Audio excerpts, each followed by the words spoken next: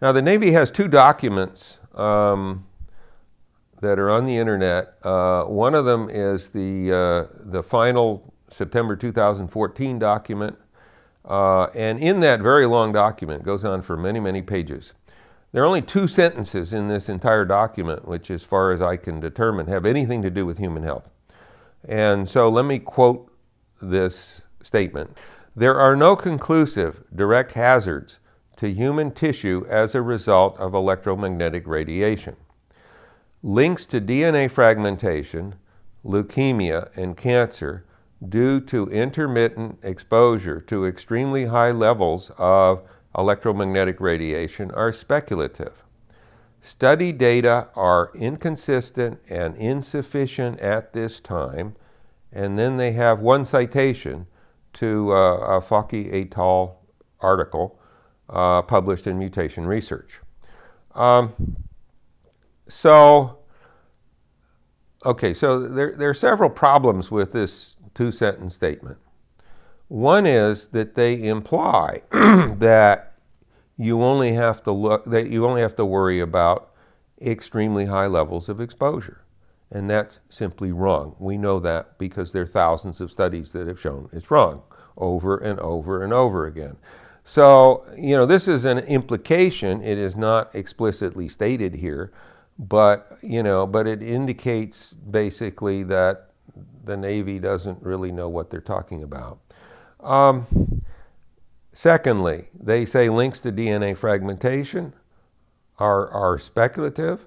That's just simply not true. I reviewed the literature on single-stranded breaks in DNA in the first paper that I published. I found 19 different studies that found breaks in DNA. There were also 8 that did not. But what you also find when you look at that literature is that when you look at different cell types, they respond differently. So you can have one cell type responding with a particular field exposure, another cell type not responding. So when you see that difference, you're just looking at differences in cells. And we all know that different cells are different. They're not all the same. So that's not an inconsistency at all. It's just simply biological heterogeneity. Similarly, you find differences in different fields. And we've already talked about how those can be generated. So, so this is it's just sheer nonsense, the claim that these things are inconsistent. They're not inconsistent. There are no inconsistencies in those data. Okay, so that's one problem with this statement, this two-sentence statement. Another one is they say that the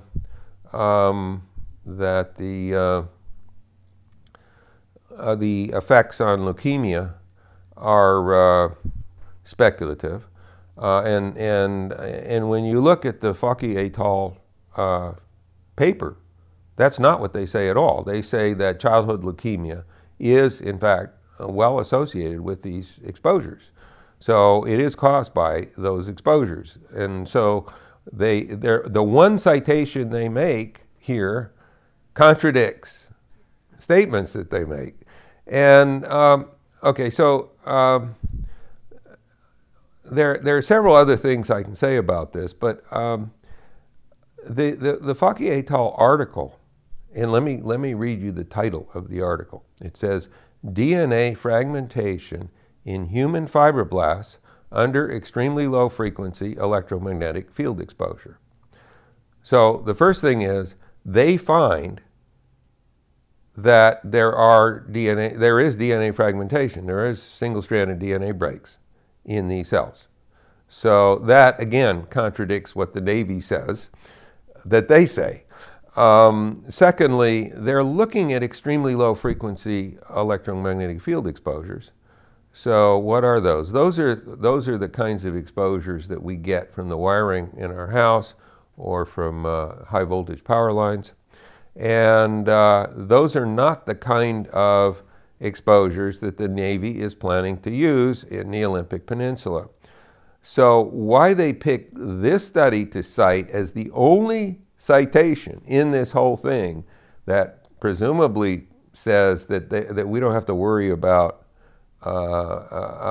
human health effects. I mean, it's just ridiculous. I mean, it's just So this is an incredibly sloppy, poorly thought out document. It really is amazing. Professor, can you talk about animals then, exposure to animals? In this Yeah, wildlife. Yeah, I haven't said anything about wildlife in the Olympic Peninsula, and that's a good point. I think obviously animals are a similar concern, and specific types of animals are a special concern. So we know that birds seem to be particularly sensitive to these, particularly migrating birds, and this is a major migration flyway, and they really don't tell us anything that gives us any assurances that birds are not going to be severely impacted. We have some evidence that amphibia are very sensitive to these fields, and we've had a decline in amphibian populations over much of the world, which may be due, in part at least, to EMF exposures. And so the notion that they can assure us that none of that's going to go on here is kind of ridiculous. And there is some evidence that some groups of insects are particularly sensitive as well, including bees. Let me say that what's interesting and more than a bit surprising is that plants actually respond to these microwave EMFs in much the same way that we do.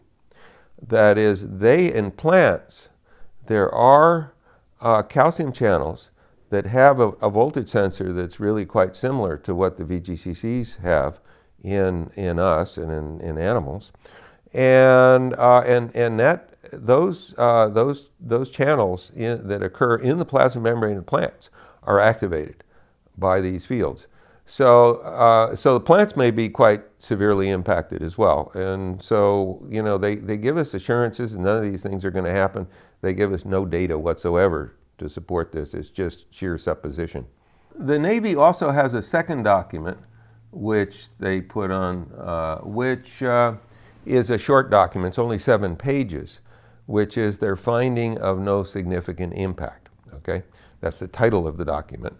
And in there they have actually a slightly longer statement that relates to human health. So what they say is the Navy's safety policies and procedures ensure that placement of and use of both the fixed and mobile emitters is conducted safely and monitored at all locations. These procedures minimize the potential for interaction between military and civilian activities by ensuring that emitter operators adhere to specific safety precautions designed to prevent electromagnetic hazards to people, schools, and child care centers. Therefore, no significant impact on public health and safety would occur as a result of implementation of the proposed action. All right, so that's the sum total of what they have to say. So the sum total is basically, oh, we know what we're doing, therefore you don't have to worry about it. The problem basically is that they give us no evidence that they know what they're doing. So what the Navy is doing here is telling us they know what they're doing, but some of the things they tell us are frankly unbelievable. So let me give you a specific example of that.